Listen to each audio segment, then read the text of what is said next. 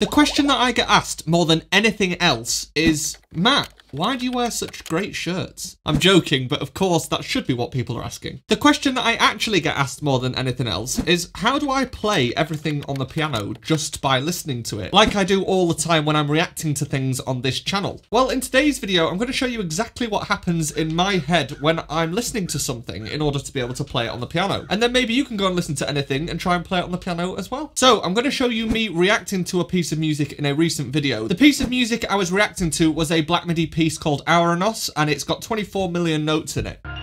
That's a nice chord. A nice strong D flat major chord. Is this strange, like Mattception? Me reacting to me reacting.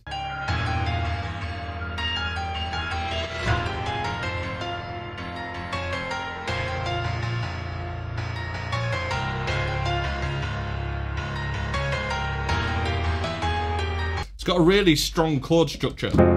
F minor, B flat minor, D flat major, and then E diminished just to add some drama. So the first thing you've got to do is try and work out what bass notes are being used, because usually with a song like this, you're normally going to get kind of 4 chords and therefore 4 bass notes. So you can just listen to the lowest note that's being played and it will usually tell you what chords are being used. So in this case, I heard an F in the bass. There. So that's an F, and therefore that tells me that it's probably going to be an F major chord or an F minor chord. Major usually sounds more happy or more like, it's like positive, like this, and minor is usually a bit more dark, or it's used a lot to sound more epic or more strong. Over time, listening to major and minor chords, you can usually tell the difference with the brighter sound or the darker sound. And in this case, because the bass note is an F and it sounds kind of dark, that tells me it's an F minor chord, and therefore that tells me that we're probably going to be using an F minor scale. That's not always the case, but a lot of the time the first chord in a chord sequence kind of tells you the scale. A chord is every other note in a scale, so if we're in the scale of F minor, then those notes are F, A flat, and C. To work out a major chord, it would be the same but using an F major scale, so that would be F, A, and C. If you don't know what scale you're using, then a quick trick to work out major and minor chords is if you play a major chord, you have 3 individual keys between the first 2 notes and 2 individual keys between the second 2 notes. And if it's minor, it's the opposite. So it's 2 between the first 2 notes and 3 between the second 2 notes. You can do that from literally any note on the piano and that will give you the major and minor chord. So for example, a B flat chord, you play a B flat, a major chord would have a gap of 3 and then a gap of 2. And a minor chord would have a gap of 2 and then a gap of 3. So you can easily work out major or minor chords like that if you don't know the scale. So this chord, I can hear a B flat, so therefore it's the same thing. Is it major or is it minor?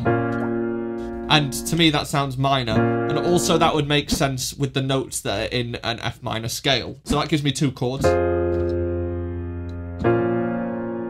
Once you've worked out a lot of pieces by ear, you kind of end up being able to predict what the chord sequences are as well, especially if they're kind of generic 4 chord sequences. So here, the bass went, ah.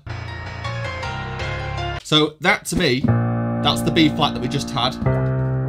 If we've got 2 notes in an F minor scale, you get to D flat, which would tell me that that's a D flat chord. That's 3 of the 4 chords. And then the last chord, that sounds like an E in the bass. So that to me is an E chord. So now we have the 4 chords and the 4 bass notes. The only other thing you really need to do is work out the melody. And a melody will always use notes that are in that scale and probably around the notes that are in the chord. So if I'm playing an F minor chord, the melody is likely going to use these notes more often than not. And the good thing about these Black MIDI pieces especially is you get quite repetitive melodies. It's actually the same with most pop songs as well. So once you've worked it out,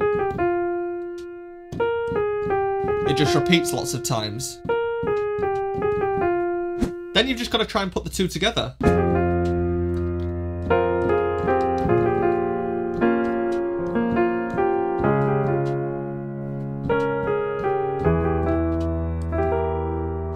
There are actually only really 12 main scales that are used for most songs like this. And there are actually only 12 major chords and 12 minor chords. So if you learn where all of these are on the piano, it actually becomes really easy. If you've never played piano before or never tried to learn anything by ear, then what I would recommend doing is listening to songs and trying to sing the bass notes. Because once you can do that, actually finding those notes on the piano and therefore constructing the chords from those notes and knowing what scale to use, it's then really just about music theory and what you know. About a year ago, I actually did a full scripted video definitive guide to playing music by ear. So if you are interested in really getting to grips with the theory and understanding how to play music by ear, then check out that video and I will see you there.